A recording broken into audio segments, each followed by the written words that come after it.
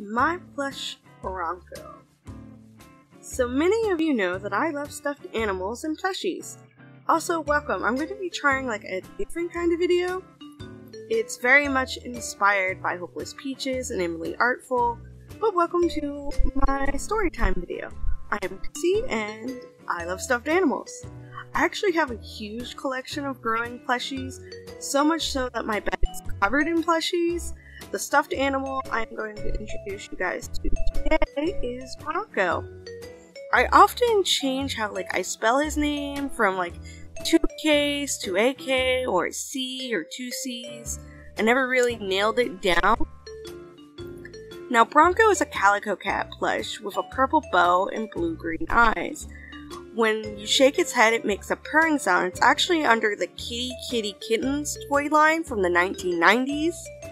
They no longer make them, sadly, but before I was born in May 94, my mom came across these kitty kitty kitten dolls at a store. She bought 3 of them. A gray and white cat for my sister that she named Darian after Sailor Moon's main dude. What up to any Sailor Moon fans from the 90s and 2000s? Hi. If you've never watched the original dub of Sailor Moon, don't bother. Stick to the vid stuff. You're welcome.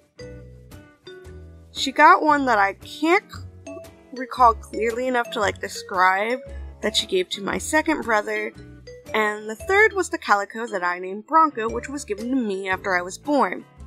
I don't know why my first brother wasn't given one, but I suspect it was because he didn't live with us during the time.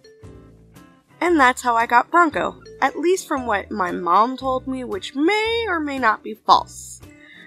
But I've had Bronkco since I was a baby. I love him tons. He was the main toy I played and slept with. When my parents divorced in 2006, I chose to go with my mom. I was very much a mama's girl and was also poisoned against my dad, which I never realized. But when we moved, I had to put all of my stuffed animals in boxes, and they were put in storage, which I never saw again. But stories on that for another time. Bronkco was the only toy I kept with me. I went from sharing a room with a bunk bed with my sister to living at my maternal grandparents' house, sharing a room and a bed with my mom. I was 11 and she was 31. My mom worked as a plumber for a union. She fell off the maturity wagon around this point. I believe it was because she was a teen mom. She had my first brother at 14 and then me at 20s. And she had 4 kids. You can do the math. But multiple story short, I have trauma and I had to take on kind of a caretaker role for her at some point. But fast forward about 5 years, we moved into a condo with her boyfriend in Atlanta. That caught fire in March of 07, killed our dog. We moved legit 4 minutes from the Alabama-Georgia state line. One of her few female coworkers. My mom driving me 3 hours one way to my school in Atlanta because she didn't want to transfer me to the school in that area. My mom sending me to live with my dad and his new girlfriend in 08 of August or September. Her moving me back in with her boyfriend into this rebuilt condo in the summer of 09. Mom and her BF breaking up and us moving back to her parents' area in 2010. We lived in some apartment. My second brother moving in with us. The apartment complex was, from what I last heard, was condemned at some point after we were evicted. Complications.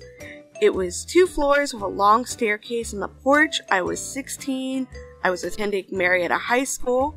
My mom's union wasn't giving her any jobs. Her only source of income was from child support that my dad gave her every month, and my brother working a fast food job.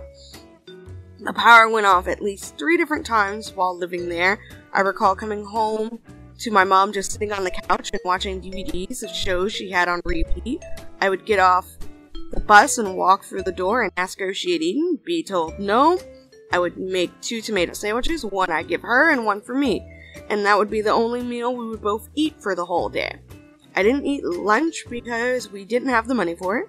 My main meal was a checkered sandwich my brother would bring home from work when my mom didn't pay the electric bill. I still remember having to clean out the freezer that was infested with maggots because no one, my mom who was home, cleaned out the freezer when the power went off. My brother and I were made to do it and nearly vomited trying to clean it. I believe we threw it away. So I don't even know why we bothered cleaning the freezer. We just threw it away, but it wound up being thrown away. I recall my mom had a bed, though she mainly slept on the couch in the living room. My bedroom was pretty much my book collection, a blue CD player, a blue silk-like blanket my maternal step-grandma Nanny got me with a matching pillow and a TV. That was it. No furniture, no mattress, my bed was the blanket on the floor. Bronkco was my buddy that I cuddled for comfort. When the power wasn't on, I lit candles in my room for light and warmth. There were many things that happened that bothered me, and now that I'm looking back on it, I realize how fucked up things were. But the power was off. I came home to find all of my things were gone. My mom put all of my things in storage. If it wasn't a thing I took to school, it was gone. My mom loaded me, her DVDs, 1 or 2 bags of clothes, and some blankets into her car. And we lived in there for like the next year. I was 16, and that was the last time I saw Bronkco. Pretty much once my mom put things in storage and never came back out. She always said later, when we were more stable, blah blah. The only problem is that she either couldn't pay the bill, forgot to pay, whatever it was, she left the storage room and Bronkco and everything else with it. I'm very attached to things, like things don't bully me, they don't hurt me, they can't break my trust. Bronkco was precious to me. I actually based a character in a short story off of Bronkco, so to lose him was really heartbreaking and upsetting to me. However, I really didn't have anyone or anywhere I felt comfortable talking to or voicing my feelings to. Honestly, like, I struggle to express my emotions, voice them at all. It's like I feel them, but they're hard to put into words most days. That's why I often have to sit and think about it after the fact for a few hours. Sometimes just to, like, think about it. But losing Bronkco hurt. It made me so sad, and then I became an adult with a job and my own place. Remember when I mentioned the brand of the toy that Bronkco was? Kitty Kittens?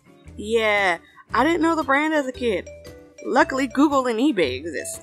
So hours of watching and reading articles about 90s toys, and I found it.